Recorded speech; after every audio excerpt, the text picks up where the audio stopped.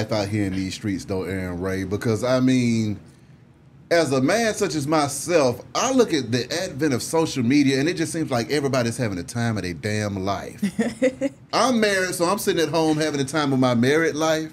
But on social media, it seems like if I had this at my disposal back in my younger days, I would be Wilt Chamberlain in this motherfucker. And that's why I said social media is an illusion.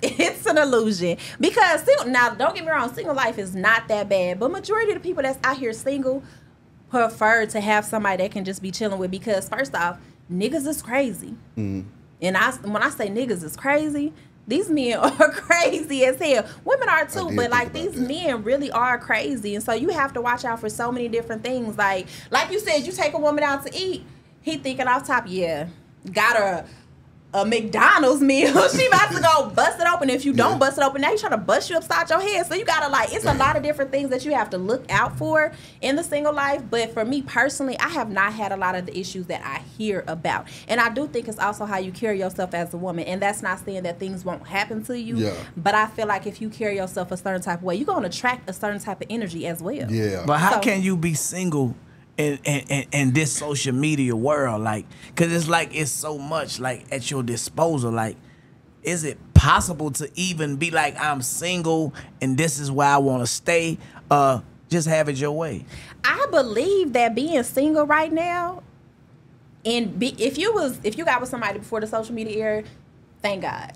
Because in the social media era, it's so hard because, like you said, there's so much at your disposal. Man. Everything is like, if I post my man online, oh yeah, I mess with him too. My cousin. Like, it's just so easy for anybody to come into your relationship. So I think that's what makes it hard. And a lot of men, I have a lot of male friends, like from industry, whatever.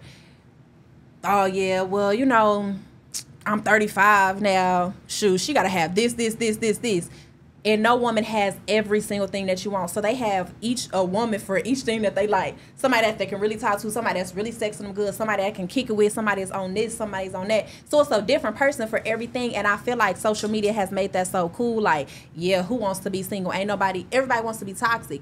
And people are living their lives based on social media when that's not even real. Yeah. Male friends, though. I mean, how do you have a relationship carrying on with all of those male friends? Do you drag them into each relationship, or do you close the door behind them when you get into a new relationship and say, hey, man, I ain't going to holler at y'all until this shit's over with? It is boundaries, because let me tell you, my last relationship, well, a couple relationships ago, he did not like one of my male friends. And I cut that nigga off just as I was like, hey. And I told him, I was like, B, Brendan, I love you, but this is just what it is. He respected it, so he was like, shoot, all right. He was like, if that's the route you want to go, cool. Me and that nigga ain't together no more. That nigga was my dog, though. Like, never came at me, looked out for me, made sure I was cool, everything. I ain't friends with him no more, and I ain't got that nigga no more. So now it's all about boundaries. If my man says he has a certain type of issue, then I'm going to respect that. But I don't believe in now just cutting people off altogether. Now, if something happened, yeah, that's one thing. But if you just saying, I don't want you to have no male friend, in the industry that I'm in, that's really not even like a possibility anyway. Yeah. So it's just jealousy. Like, it's jealousy. So I'm never going to come at you like, hey, you can't have no woman friend. I am going to respect some boundaries, though. Like, hey, you know what I'm saying? At least show me the respect that I'm your woman and that this is what it is. And I'm going to do the same for you. But cutting somebody off, no. So how you feel if you was married and your husband is in the entertainment business, vice versa, white husband, however, and strip clubs. How do you feel if your significant other always say he have worked in the strip club? How would you deal with that situation? Being in the industry that I'm in, as well, the media industry also, I get it. You have some meetings in there. We're going together, because why the fuck are you always doing it? Always. I pull up, I throw some ones too. We're going together. Because, wait a minute. All the time?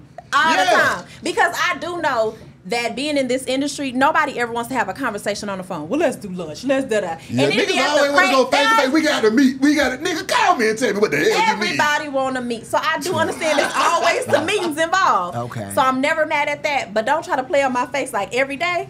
Every time you have a meeting that's at the strip club, cool, let's go together. I sit on the back. They don't even know I'm here. Okay.